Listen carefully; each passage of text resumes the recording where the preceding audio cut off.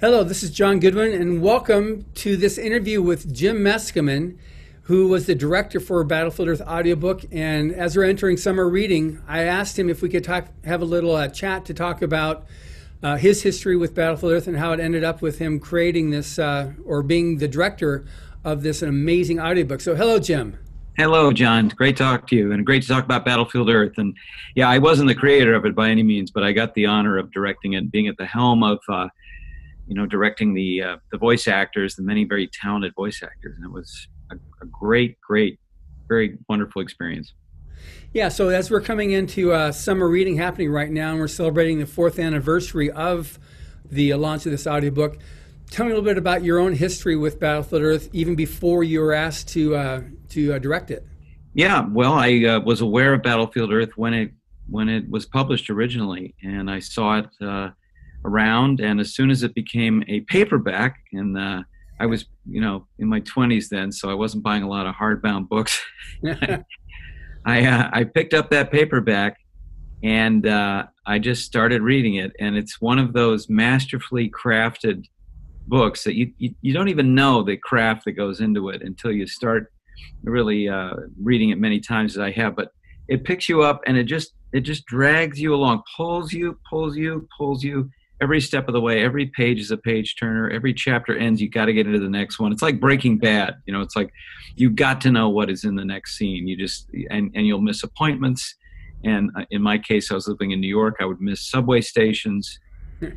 And then I thoroughly enjoyed the book. It has an explosive payoff at the end that's really memorable. And then I would come back to Battlefield Earth and read it like you revisit your favorite books, and I would read it every 4 or 5 years. I would go through the entire, 956 pages. I don't know. It's a long, epic book, and I would pick it up, and man, like once again, it would pull me along like a conveyor belt, and I had no choice but to go through. And every time I found more things in it, of course, and was, very appreciative of the craft of it and the characters and the genius of the plot. And so I had a long history of admiration with this book before there was ever any discussion, with me anyway, of making it a truly modern 21st century audiobook. And when I was asked, I was just very, very, the English say they're chuffed, which means they're very proud and Yes. full of themselves. And we don't say it in America, but we need a word like that. I was very chuffed to be asked, and the experience itself was fantastic. And I was very, very familiar with the characters. I'd seen it was like a movie you've seen in your mind, and that's the way the book, the writing is so good that you see the characters, you see the action. It's very clear, and so I don't know. I mean, having read the book so many times, it was a movie that I had like images that I could refer to all the time. And so we basically brought it all to life with that, with the intent that the audience would develop their own pictures, and we'd help them along with music and sound effects and great characters. And just sort of helped the person, whoever the listener was, to see that movie in their mind. Now, one thing that's interesting, this is the book itself that we're working on there. In the back of this latest edition, there's various, there's an interview that was done by L. Ron Hubbard with the Rocky Mountain News. And in it, he says, one of the answers to the question of what is the message you hope to convey in Battlefield Earth, he says, regardless, it is a story of how mankind could survive and why. And he later goes on talking about that the spirit of man that will overall accomplish and defeat any adversity. How does that come across to you in this book? Well, yeah, and it's very pertinent and very timely. It is a very well thought out and very well presented and very realistically presented plot of how, if Earth was invaded by a powerful, technologically advanced force, which of course many science fiction writers have tried to address, and we see it in movies, and it's like it's a fascinating topic because we live in this universe, and who the hell knows? Right. It could happen. So he takes an intelligent look at that, a very detailed look at that, and present something that becomes like a real problem. You kind of go, well, wow, well, if that happened, what would happen? So while we were working on the book, I remember, John, very well that when it took months, I think about between 6 and 9 months to record it. Mm-hmm. And all through that time, and I was working on it pretty much 6 days a week, all through that time, I felt very uneasy because you're so in that world. I felt like, your life is threatened and you don't know how you're quite going to solve this.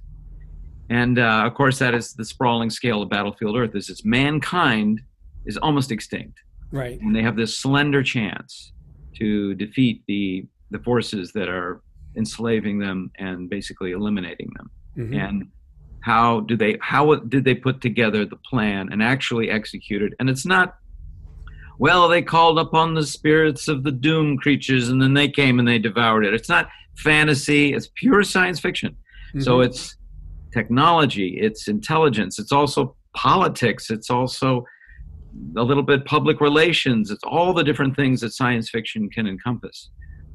And so for me, it's just as pertinent as it ever was, even more so in some ways, because mankind is always under some threat or another, usually very homegrown. And that's what we're going through right now. Yeah. To our intense dismay. But it makes the point and demonstrates very realistically and very pertinently that intelligence and decency and ethics and things like this, which are human characteristics in a perfect world, can defeat any superior force, no matter how huge and soulless and heartless and powerful. That's absolutely correct. So was this the first L. Ron Hubbard fiction book that you had read? Wow, that's a good question, John. I think it was.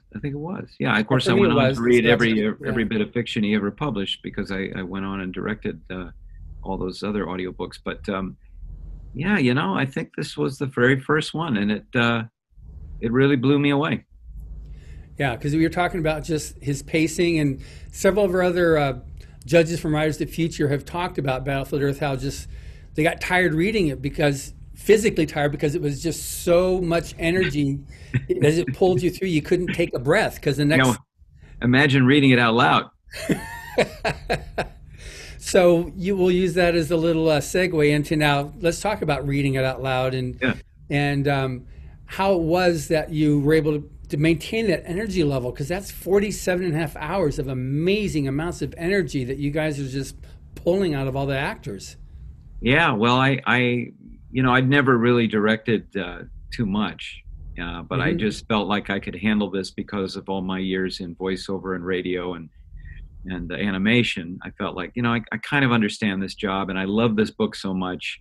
I think this will be okay. So, but one thing I knew is that I wanted to be able to be very in communication with every actor, and so I actually sat in the booth, which very few directors do. I sat in the booth with the actors. And so that we had a very close contact. And I knew enough about directing that I wanted to not waste the impulses and the bright ideas of the artists that we had hired. Right. So even though I have a movie in my head of Battlefield Earth, I didn't try to get them to cleave to that or to match that. I listened to what they said. And as long as it didn't conflict with what I thought Hubbard was trying to express, say that's a great choice, that's good. If I had an idea, I would offer it to the actors, but not as a line reading or, hey, do it this way. I never did that. I always I said, if you like this, here's an idea I had. And sometimes they'd like it, sometimes they didn't. But the big challenge fell on the shoulders of our main narrator, Josh Clark, very good theater actor that we were lucky to get. And I don't think he's done a lot of audiobooks. This was his first. And he and I sat in that booth together, and I spent the most time with him. We spent months together because it's such a lengthy book, and most of it is narration. Yeah. And like you said, John, you have to keep up the pace, the action, the intensity. The narrator has to paint the whole picture of the scene, and then the other characters come in and they contribute. but the narrator has to really put the mood there, and the mood in Battlefield Earth is always very strained until the very end. Mm-hmm. It is extremely nerve-wracking, and sometimes tremendously action-packed, as action-packed as any Marvel movie, because it really truly encompasses an entire universe of action. Sometimes the biggest effects you can imagine.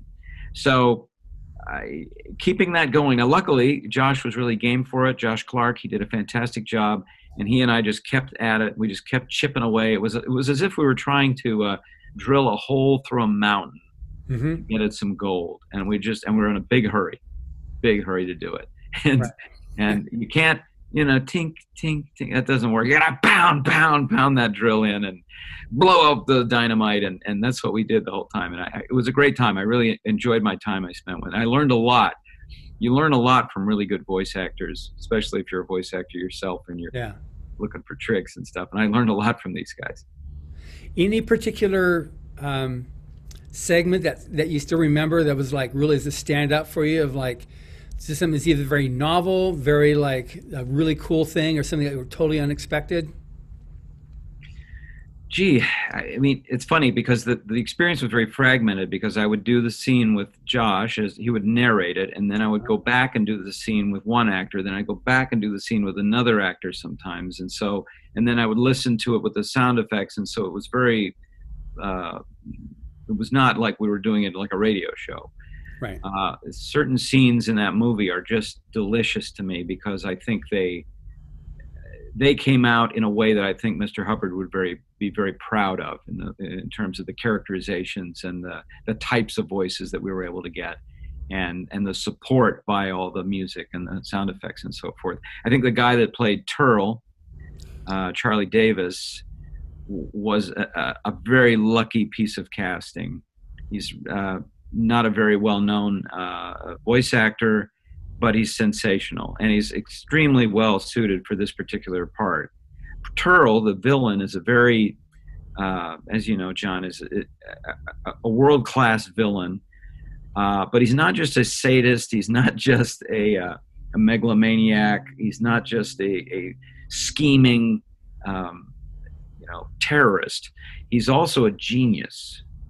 I mean, a real genius. He's crafty. He's brighter than me. He's brighter than any of us, and yet he's the one that creates that great conflict, because he's matched against the hero of the story. So the hero of the story not only has to deal with, being dealt a very bad hand and being born into this world where mankind has dwindled down to maybe a few thousand people, but he's also up against a supervillain, a true supervillain, as written by Hubbard. And Charlie Davis sounded fantastic, and he did such a great job, and he was so game to create that character. And so he and I sat in the booth again. I was with him, and we used a kind of sound technology to pitch his voice down to make him sound like he was 1,000 pounds, and but not unnaturally. It's not like some cheap effect. It really was really nice, I think. And you really see him. You see him in all his glory. And when I go back and listen to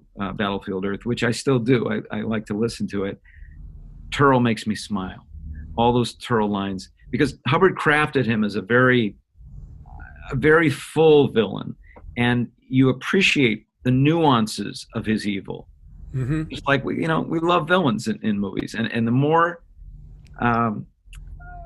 it's not exaggerated exactly. It's just, I would say, rich and full a characterization is. There's something just delicious about it. Yeah, he's definitely full of himself. He's full of himself.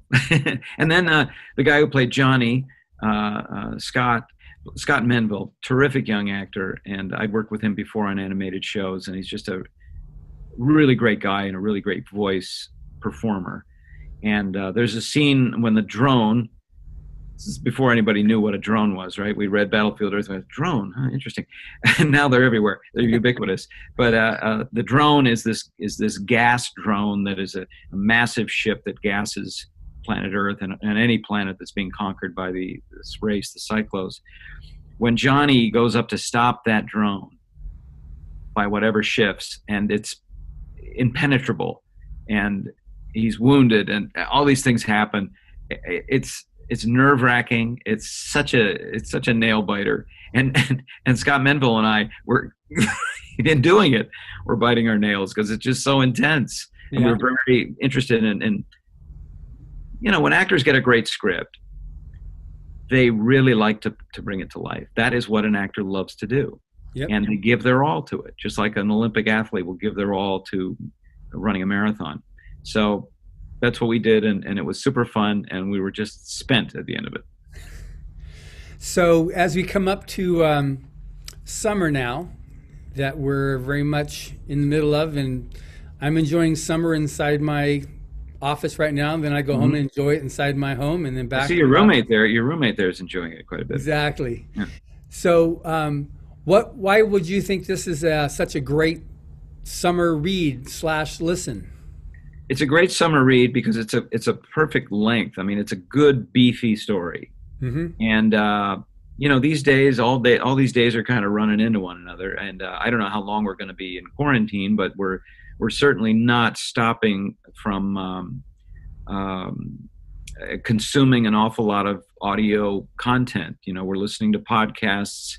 We're doing all kinds of Zoom meetings and all kinds of things. So we go now that the gyms have started to be open and the great outdoors is open. It's a great time to stick in some earbuds and listen to Battlefield Earth, which is so transporting, and it has many benefits. First of all, it's a great story. It's fun. It'll make you laugh. It'll make you gasp. But also, it provides a kind of an example of a problem that is so much bigger than the problems that we really face today, that it will make your everyday problems seem minuscule. and there's a lot of that's a very therapeutic thing, I find. Yeah. That's what people love in escapism and great adventure stories. What we love in great novels and great movies. We want let's step outside a little bit. Let's see somebody else has got it even worse than we have. And wow, if they can make it through that, for sure, I can make it through this little rough patch, whatever I'm going through. Absolutely. This is the flash drive that we've created off of the audiobook that we did. And what's really nice about it is that it's a thumb drive, so you can plug it into any device and listen to the audiobook wherever you are. And as on Audible, the Battlefield Earth audiobook has been one of the most, best-selling of all the science fiction audiobooks they've had, and they continue to re-promote it because it's been so successful. And I think the point you just brought up, too, of the a comparative, it gives you a comparative of someone who's got it just maybe a bit worse than you do. Just a bit. And overcomes it, and it's interesting. The value of libraries and reading is very much validated by what Owen Hubbard talks about there. That's how Johnny actually learns to be able to do it. The learning machine, it's through education that he's able to overcome the obstacles and the barriers that he has to deal with. And it very much still is applying today to what we have to deal with. It's going to be through education, not through dumbing down, but by actually getting educated in whatever it is that you're trying to deal with to be able to overcome it. So even though it's not necessarily written as here's something that's full of parables and this is what you're supposed to get out of it, it's a great story that at the end, you realize okay, you can overcome, you can survive no matter what, and have a really good time, getting that storyline as it complies. 100%. Yeah, I mean that's the great gift of heroic fiction. You see these heroes or these heroines in fiction, and they don't have to tell you, hey, what you ought to do is be like him, be like me. That's like that corny cowboy TV show thing. It just by demonstrating competence, just by demonstrating a willingness to confront a problem and intelligently figure their way out through it, instead of just going off and being oblique about the whole thing, or I don't know, going to the dispensary. They inspire you through example to tackle the problems in your own life, and it makes you feel better about yourself as well. So there's a reason why we've had heroes and heroines develop through fiction over all these millennia. Really, it is a great way for the human race to talk to itself, to inspire itself to greater things. That's absolutely correct. So, I've never asked you this before, but do you have a personal favorite character in Battlefield Earth? Well, yeah, I mean, like I said, I really like Turl a lot. I mean, it's hard to say he's my favorite character because he's such a villain. You certainly wouldn't want to emulate him. I'll tell you what scene I love the best, John, Okay. and it's very personal, I guess. But there's a scene with the old Cyclo. Johnny's trying to figure out the Cyclo math, and it's something that he's just been racking his brain over. It has everything to do with the plot of the story. It's a formula that he needs very much, and it's just batty, and he just struggles with it and struggles with it for, I don't know, 400 or 500 pages, and he finally, an old member of this race finally says, "Oh, you want to know about cyclomath? Here, I'll explain it to you." And they have this nice little scene where he blows Johnny's mind. And we got an actor named Michael Forrest, who was a terrific film actor and an older actor, and I love him so much. And he embodied this character. And the way the scene is written is beautiful. And the genius of the cyclomath and the history of cyclo is, as Hubbard has written it, is so rich and so genius that I love that little scene. It's just gorgeous. Well, in the back of the book, again, in the author notes, which you can get with the book, Yeah. the There's the hardback, alphabet. it has what he gives explains what it is. Yeah. He explains their math system and their numbers, how they do it, and how that ties into the whole math system. It's just, I mean, what Hubbard was able to do with that to create this. It's not just some ideas. He actually fleshed the whole thing out and created this whole mathematics himself, for the book. And that's one thing also I think it's just pretty amazing about his fiction in general, is just how accurate it is within itself. Yeah. It if you go to try to be critical and stuff like that, and I handle all the various social media for all of L. Ron Hubbard on his social pages, as well as on Battlefield Earth and Mission Earth and Galaxy Press. And it's amazing just how many people talk about how accurate his science is, even though it is not quote unquote science, it holds up, to actual looking through it and just seeing does this make sense? And I've talked to a few different scientists who have actually tried to take his lead there and see, how does this work? Can this be done? Just the medical aspect of it, what he does to be able to operate on Johnny when he gets that metallurgy in his brain, what they do on that. Right. And I even have a science teacher that used that with his kids as a science project, mocking up what would be a brain and using that electrolysis to be able to get it out of his brain. I'm interested to see how it's going to evolve down in the near future, or not, hoping the next couple of years, how some of this science can actually be expanded upon and really developed. Yeah, well, Hubbard talks about that himself in the introduction to Battlefield Earth, about how science fiction is the presager of all technical developments. And first you get the idea, the dream, and then somebody figures out how to do it. And he certainly came up with some marvelous bits of technology that just lack maybe a little bit of something that somebody's going to pick up on and be like, oh, boom, there it is. I've seen, and that actually happened several times with some of the other LRH fiction I've read, where it was speculative fiction back in 1950 or earlier, and then you're like, oh, well, I have one here, Oh. Yeah, like you said, he talked about drones, which, all of a sudden now that's just a standard fare right now, the whole That's thing right. of drones. Every 6-year-old has a drone. I think so. So one other area that people may or may not know you as is voiceover artists and talent, and you've got some amazing projects that they can find you on YouTube. But what's anything that you got coming, or how do people see you currently?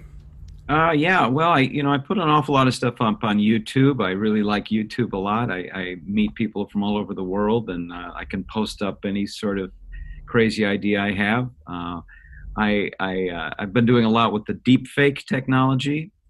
Collaborating with a guy named Shamuk in England, and we've created quite a few things that are pretty popular, where I do impressions and then change my face basically into the person I'm imitating. It's a very weird illusion.